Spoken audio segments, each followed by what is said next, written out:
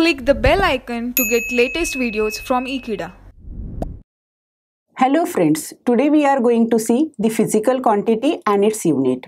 There are two types of physical quantity, fundamental physical quantity and derived physical quantity. Today we will see what are the derived physical quantity and its unit.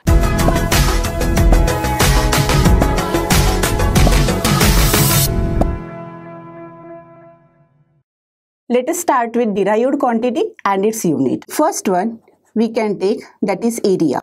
We know what are the physical quantity. Physical quantity are the measurable quantity which we can measure. So first quantity we will study, that is area. We know what is the formula of area, that is length into breadth. So we will define breadth also in terms of length. We know what is the unit of length, that is a meter. So here we have length into length, that is length square. And we know the unit of length is a meter, so the unit of area is meter square. The second quantity we will take, that is volume. The formula of volume is length into breadth into height. All three quantities we can express in terms of length. So here unit will be meter. So we'll take length. Breadth also we can express in terms of length, that is L, and height also we can take in terms of length, so that is L. Here the formula is L cube, and we know the length, unit of length is meter, so the unit of volume is meter cube. The third quantity we will take, that is a density. We know density is mass upon volume. Mass can be expressed in terms of m, and volume just now we have find out, that is L cube. We know what is the unit of mass, that is kilogram, and unit of volume is m cube. Hence the unit of density is kilogram per meter cube. The fourth quantity we will take, that is velocity.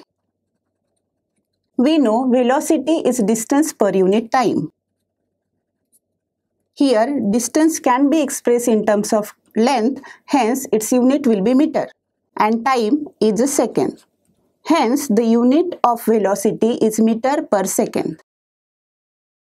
So the unit of velocity is meter, hence the unit of velocity is meter per second. The fifth quantity we will take, that is acceleration. We know acceleration is velocity per unit time. The unit of velocity is, or we can say the formula of velocity is distance per unit time upon time. Hence here we have formula, that is distance upon time square.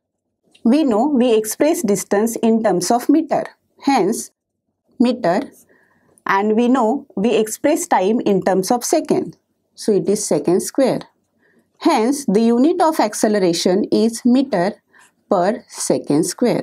The next quantity we will take, that is a force. We know force is equal to mass into acceleration. The unit of mass is kg, or we can write here mass into acceleration. Acceleration is nothing but velocity per unit time. So the unit of mass is kg, that is kilogram, and the velocity per unit time, that is just now we have find out, that is meter per second square. Hence the unit of force is kg meter per second square. The next quantity we will take, that is a pressure. We know pressure is equal to force upon area. So the unit of force, or we can say force is equal to mass into acceleration upon area. The unit of mass is kg, and unit of acceleration is meter per second square upon unit of area. We can express area in terms of length into breadth. Both can be expressed in terms of meter. So here we will write down meter square. So the complete unit will be kg. The 1 meter will get cancelled here. So here we have kg meter per second square. Same way, force can be expressed in terms of Newton in SI system. So here the another unit we can write here is Newton per meter square. Next physical quantity we will take, that is kinetic energy.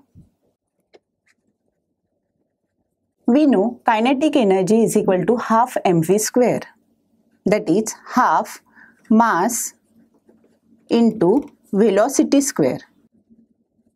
So we can express this in this way, half mass into velocity is distance per unit time. So we'll write here distance per unit time and its square. We know half is a constant quantity, so it doesn't have any unit. So unit of mass is kg into distance. We express distance in terms of meter, so it is meter, upon time. Time we express in terms of seconds, so it is second square. So its unit is kg meter square per second square. But kinetic energy is the form of energy. It has another unit. In SI system, kinetic energy can be expressed in terms of joules also. So the another unit we can write here is joules. That is capital J, or you can write here joules. Next physical quantity we will take, that is potential energy.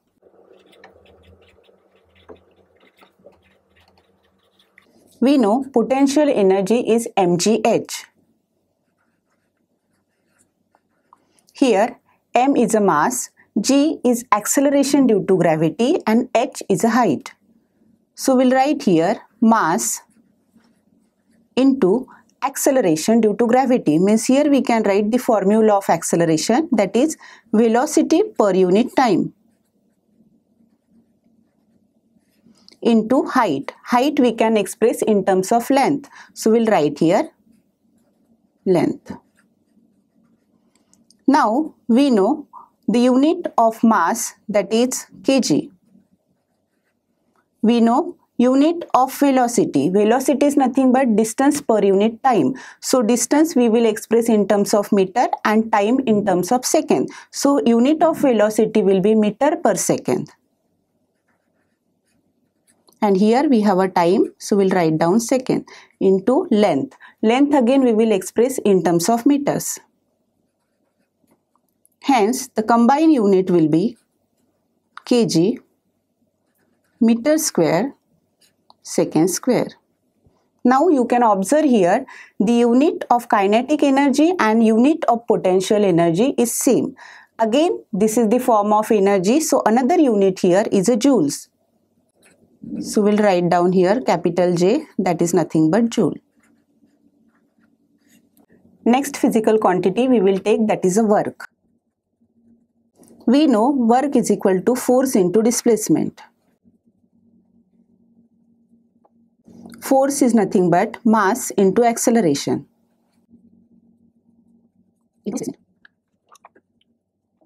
We know mass and acceleration is nothing but velocity per unit time.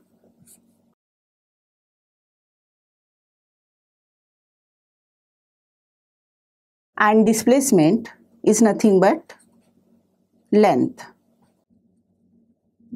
Unit of mass is kilogram.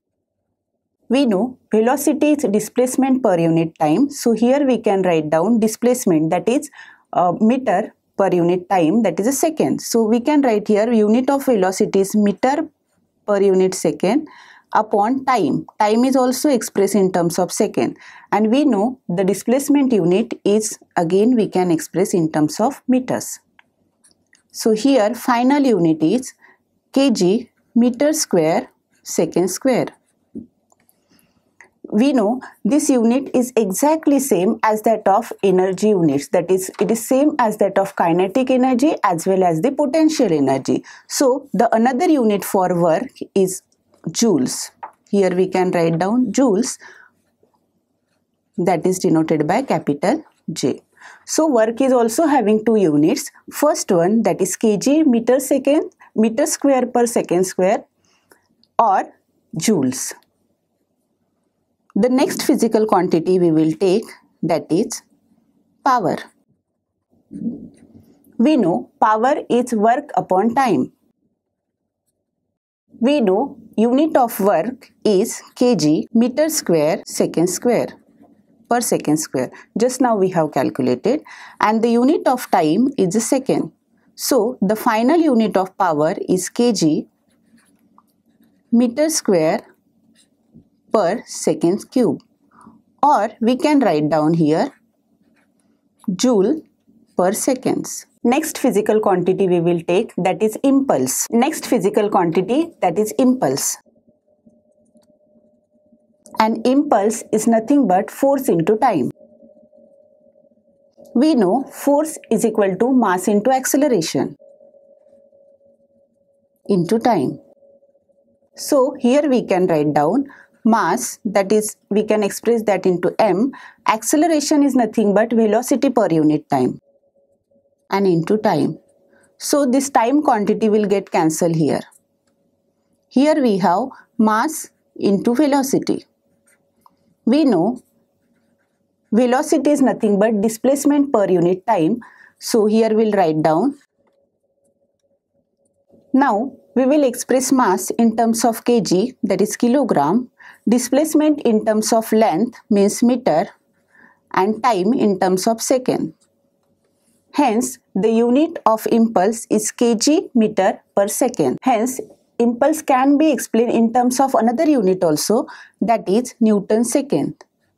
Because we know in SI system, Newton is a unit of force and second is a unit of time. So, there are two units of impulse, that is first one kg meter per second or Newton seconds. Next physical quantity we will take, that is a momentum. We know momentum is mass into velocity.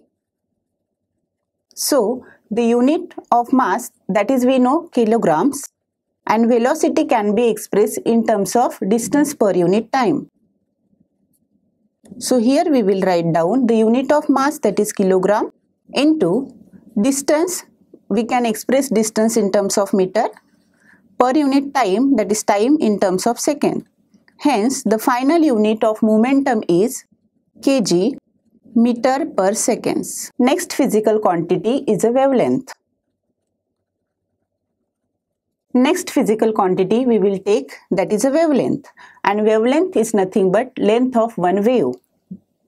We can write here length of one wave. So this is another type of length only. So here the unit of wavelength is meters. Next physical quantity we will take, that is a frequency,